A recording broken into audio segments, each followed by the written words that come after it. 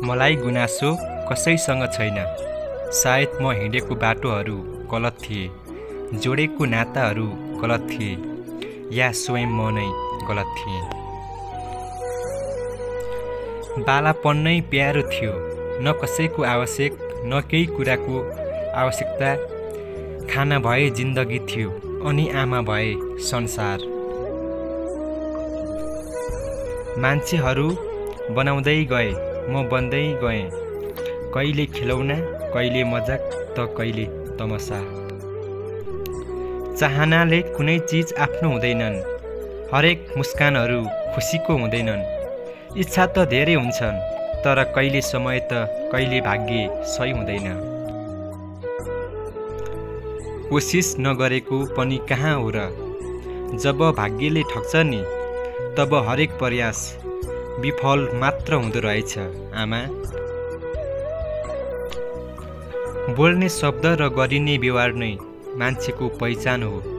अनुहार र औकात त कति बेला बदलिन्छ थाहै हुँदैन। निकै हतारमा चल्दैछ जिन्दगी, थाहा छैन कुन मोडमा गएर थकाइ लाग्छ र अन्त्य हुन्छ जीवन। खुसी दिनेसँग त कहाँ प्रेम हुन्छ र, साँचो प्रेम त अक्सर मन दुखाउनेसँग नै हुँदो रहेछ। चारैतिर माया लाउनेहरूलाई त के नै छ र, एउटा नभएर अर्को पाइहाल्छ। पीडा त त्यसलाई हुन्छ जो केवल एउटालाई मात्र माया गरेर बसेको हुन्छ।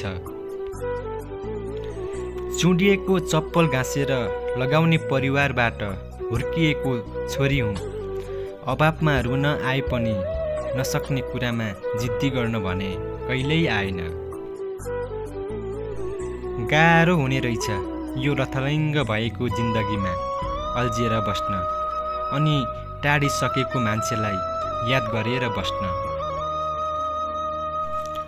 अन्तिम पटक मैले भगवानसँग उसको लागि खुसी अनि आफ्नो लागि ऊ बिना बाँच्न सक्ने सामर्थ्य मागे। रात त सबैको भाग्यमा हुन्छ, तर निन्द्रा सबैको भाग्यमा कहाँ हुन्छ र माया। केही छैन माया, हिजो तिमीसँग कुरा गर्दा गर्दै रात बित्ने गर्थ्यो, आज तिमीलाई याद गर्दा गर्दै रात बित्ने गर्छ।